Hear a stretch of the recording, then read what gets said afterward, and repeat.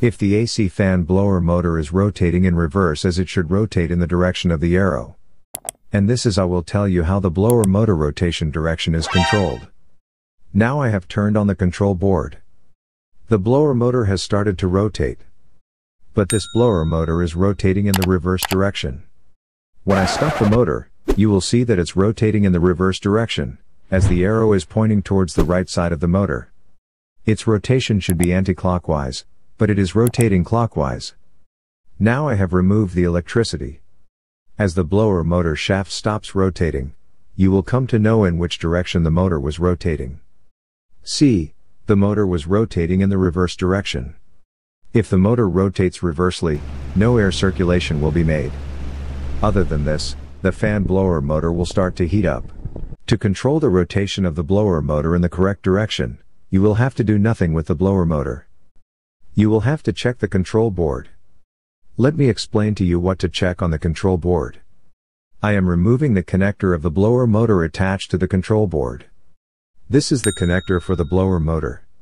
First, you will have to find the common running and start on the blower motor. Then you will have to check the common run and start on the control board connector. The capacitor points are easiest to check, which are running the starting points in the control board. Every AC blower motor has a capacitor installed internally in the control board or externally. It can be installed anywhere in the control board internally. Then you will have to trace the wires of the capacitor. One capacitor pin is this, and the other is soldered here. This capacitor pin is connected to the first point of the blower connector. On this pin neither phase nor neutral is installed, so it means that this is the start pin of the blower connector. Now I will find the run winding pin. You can see the neutral wire is installed here. The capacitor is installed with this neutral trace. This trace is moving further forward as well. The neutral trace is attached to this pin of the blower connector. It means this is the blower motor's neutral and running pin. The centered pin, it means is the common pin of the blower motor connector in this control board. Different companies could make the pin configuration different in the control board. You just have to find it on the control board, as I have traced it. The common is the phase pin. And after finding the start run and common, I already know that the common wire in the blower motor is black. The white wire is running. The red wire is the start wire.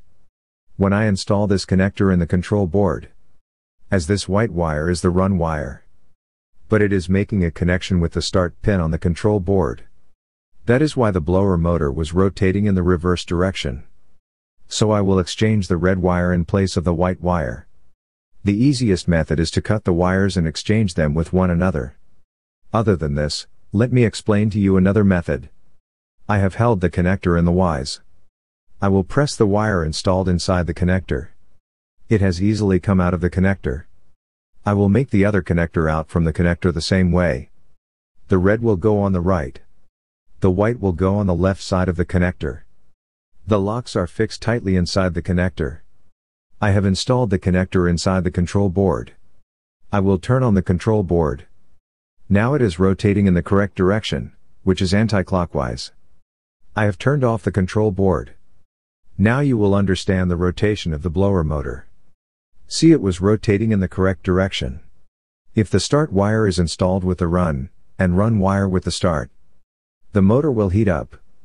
The motor will get jammed or will not work after some days. And this is how the rotation of the AC fan blower motor is controlled. Click on the left or right thumbnail to watch our next videos. And subscribe. It's free. Thank you.